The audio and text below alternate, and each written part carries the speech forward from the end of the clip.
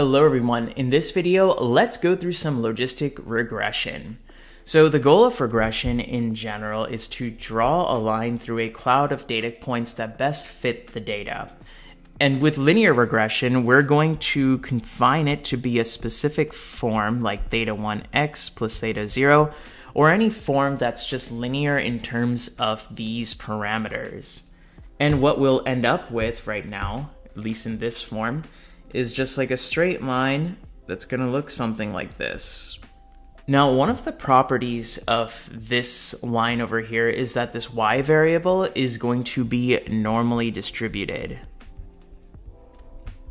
And what this actually implies is that, like, for every given value of x, let's just say that right here, for example, in this given value of x, we're going to see that there's a lot of data points that are clustered around some region and a few data points constrained around the sides, such that, you know, the distribution will look like a bell curve. And we can say this basically about any point of x. So for every y given x, we'll kind of see that the distribution follows a bell curve. And this distribution is going to be such that the mean of this distribution is essentially going to coincide with exactly our prediction.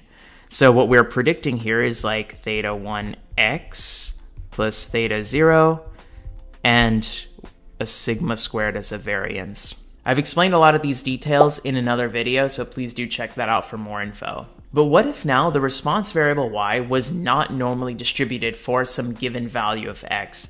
And what if they were, for example, let's say it looked like this, our data, where it's a binary classification where y can only take on two values of 0 and 1.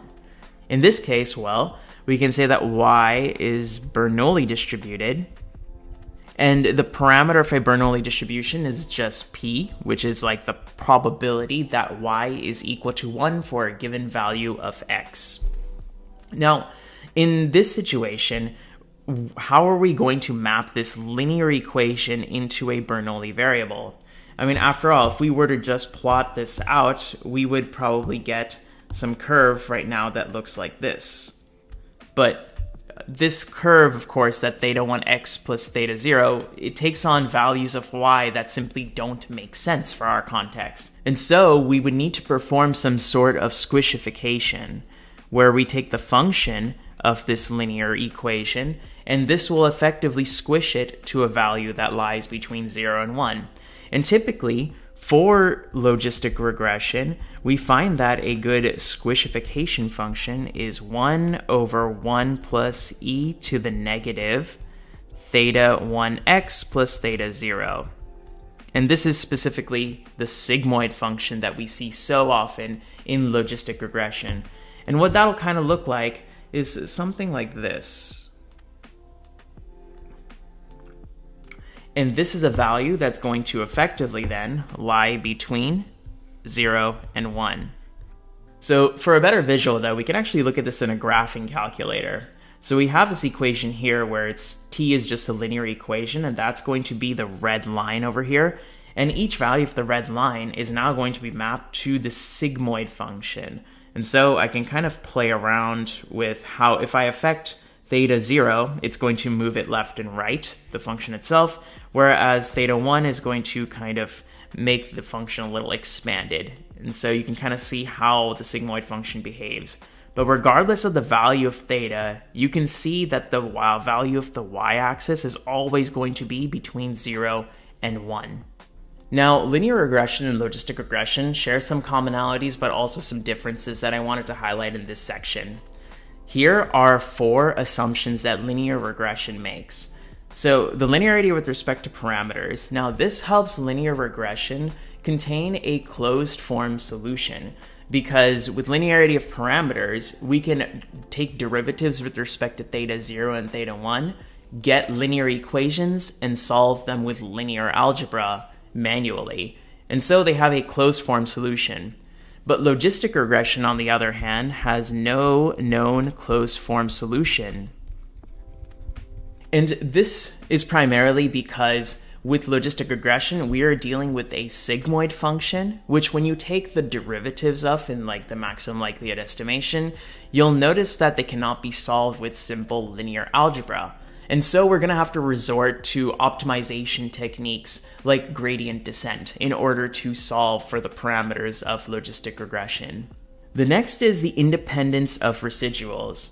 All in all, this assumption still holds true. And what this means is that for every single value that comes, let's say, along this value of x, any value of these white points are going to be independent of each other. Now, normal distribution of residuals. Well, while the residuals of linear regression are normally distributed, and this bubbles up to be that the response variable is normally distributed, this is not necessarily the case for logistic regression. Logistic regression does not have to have normal residuals, and the response variable is Bernoulli distributed, Bernoulli y. Next, we have an equal variance. What this means in linear regression is that the width of each of these blue curves is going to be exactly the same. They're going to have the same variance for every value of x. But that term actually does not exist in the Bernoulli distribution, and so we kind of just eliminate it. Now we can further see that how all of these linear models are kind of more related to each other. So first of all, we have the distribution of the response variable can take multiple forms. So for example, if the distribution is a normal distribution, then we can perform a linear regression on it. If the distribution is Bernoulli, well, we can perform logistic regression, and so on. Now, the normal distribution, Bernoulli, Poisson, and Gamma, all of them fall under the same category of the exponential family of distributions.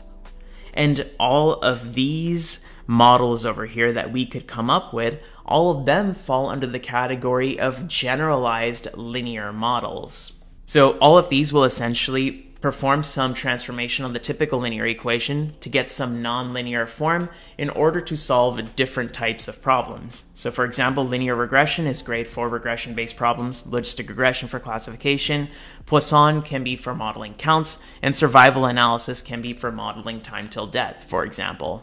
From this section, now we're going to get a little more into the weeds of why exactly we use sigmoid function in logistic regression. So here is the general form of the exponential family of distributions, where we have h and t, which are functions of the response variable y, and then we have this eta and a, which are functions of the Bernoulli parameter probability of success, which I've called p. Now, this in general can be like different for different types of distributions. So for the normal distribution, this p would be the vector of mean and variance. When determining our function of interest, which is related to the link function, we are really just concerned with this eta p. And for generalized linear models, this eta p will take a linear form. So let's try to solve this case for logistic regression. Now our response variable in logistic regression is Bernoulli. And in the Bernoulli distribution case, the probability mass function takes on this form. And I'm just going to be transforming it here into a form that's similar to the exponential family distribution in order to find the value of eta, which is our object of interest here. And funny enough here, this eta looks like it takes on the log odds form because it's a log of probability of success to the probability of failure. And we know that for generalized linear models, this can be equated to a linear form. And so doing a little bit of math, we get the probability of success p as a sigmoid function, which will lie between 0 and 1, as we saw in our graphing calculator. So why exactly are we computing just p? Why is that specifically an object of interest? Well, it's because that in general, for regression problems, and for linear models in general, I would say, is that when we're making a prediction, we typically predict the mean. And in the case of linear regression, the mean is this theta1x plus theta0, which is always along this yellow line. And the similar case is for, well, logistic regression. We're always going to want to predict the mean. And the mean for a Bernoulli distribution, which we typically call E of, let's say, yi given xi, this is going to be p itself. It's going to be the value of the probability of success. And so whatever we determine the value of p to be, that is going to be the value that we predict for every single point. of here. I hope all of this is super clear. I do a lot of research before doing these videos, but there are times where it may or may not be correct. And so please do call it out in the comments below. Let's have a discussion and let's all learn together.